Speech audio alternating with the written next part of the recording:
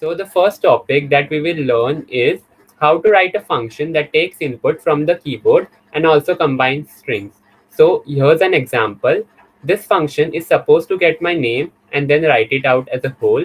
All right. So I write the function name in the console, that is name, and press enter. So the code starts running. Now it asks us to enter the first name. So I enter my first name, that is Suleman, my middle name, that is Shakib, and the last name, that is Mathekar.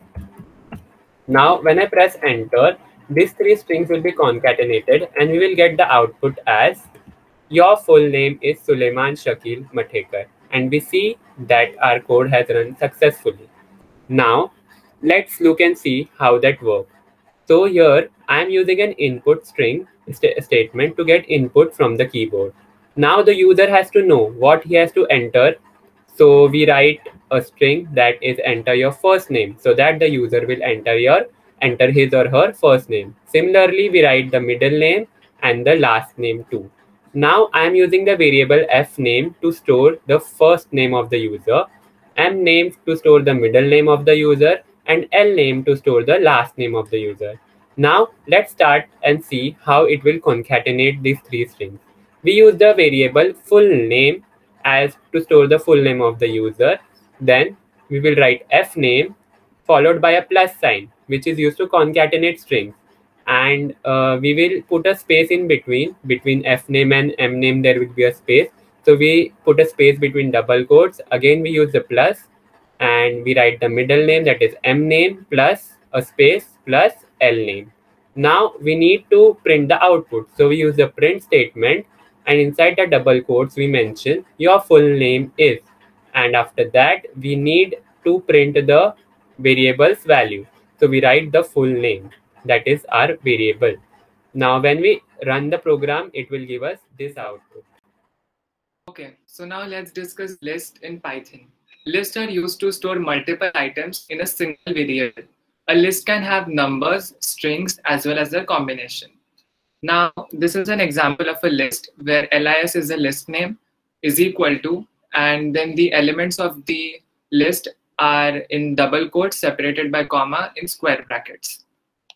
Now to print this list in the console, we simply run this code and type down the list name, that is lis, and press enter. So we'll get the items of the list. Now let's see how individual items of a list are accessed. So for that, first we're going to know what is the position of items in a list. So here in Python, we have A as 0 index, B as 1, C as 2, D is 3, and E is 4. So that is going to be the position of list or the index. So if we want the item of the list in the first index, we're going to simply write this and 1 in square brackets and press enter. So we are going to be having B printed.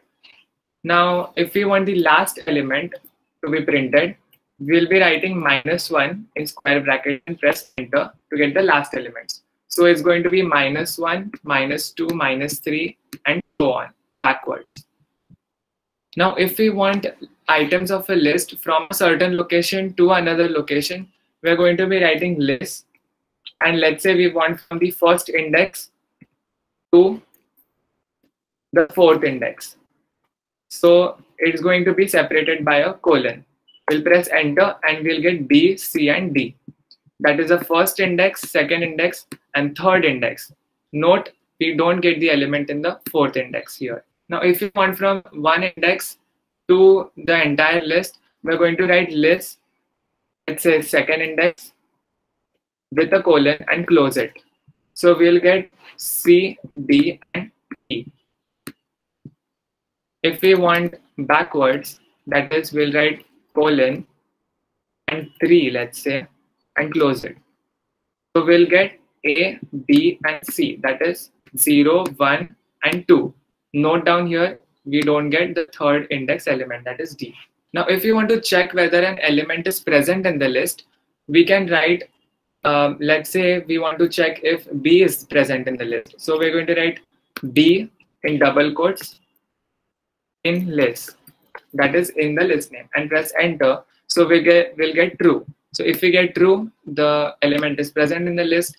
Let's say if we check for F in list, we get false, that is f is not present in the list. Lastly, if we want to add an element after assigning the list, so we have assigned a list here that is A, B, C, D, E.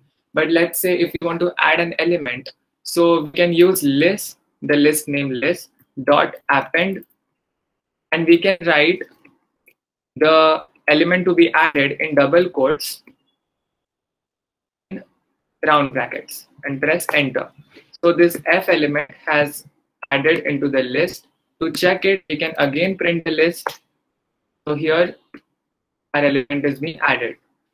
And finally, to know the length of the list, we can use len bracket and write the list name and press enter. So we have 6 elements in our current list, that is A, B, C, D, E, F. So that is all about list. So now let's discuss the while loops in Python. While round bracket is used to start a while loop with the condition being inside the round brackets of the loop. Now let's see an example for this. Here a variable I has been declared. The I is initialized to 50. Now to declare the condition, that is while loop, we write while in round brackets we write the condition, that is I less than 55, and put a colon. Now in the while loop, we write a statement which needs to be executed. So we write the print statement and write inside the double quotes Python fundamentals. So now let's see how the code works. We press Ctrl Enter and make the code run. And you can see the code is continuously running infinitely. It will go up to infinite time since there is no stop for the loop. To stop this loop, we need to put a keyboard interrupt and see that the code has stopped running. Now we need to put a condition which will stop this code from running infinite times. So we will mention a condition, that is I is equal to I plus 1. So every time the while loop is executed, we increment I by 1. So now let's run this code. And now we can see that Python fundamentals is printed 1, 2, 3, 4, and 5 times. So first time it will print for I is equal to 50.